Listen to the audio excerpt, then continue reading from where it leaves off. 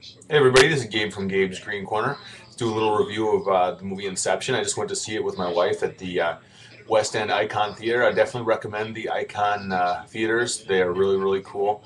The one that we went to, you pay like $10 for a regular seat or 15 for a VIP seat, but that gets you the ability to drink in your seat and get served while you're in your seat a little bit more gourmet appetizers. Anyway, to the film, Inception. I really like the film. When I was talking to a friend that actually works at the theater, she said it's one of those movies you might need to watch twice to really get. And I do a lot of films. I took a lot of film review classes when I was at St. Thomas and back in high school too.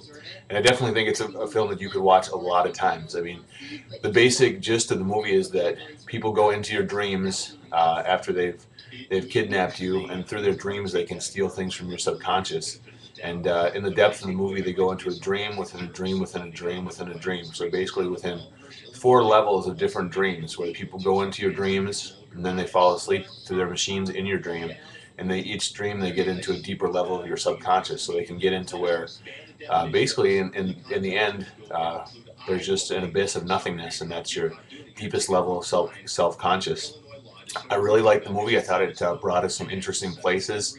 The cinematography was really good. I liked Leonardo DiCaprio's acting role. I thought he did a really good job in that, and the ending was really interesting.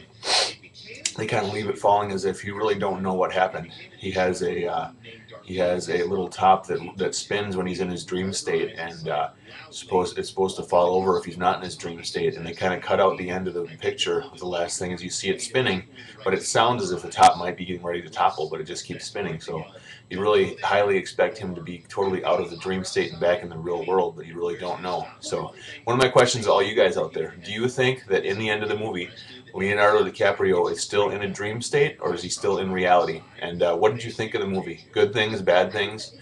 Very interesting ideas brought up with the dream within a dream, and just the ability to go into somebody's subconscious and plant an idea that can become that powerful. Let me know what you think. Thanks.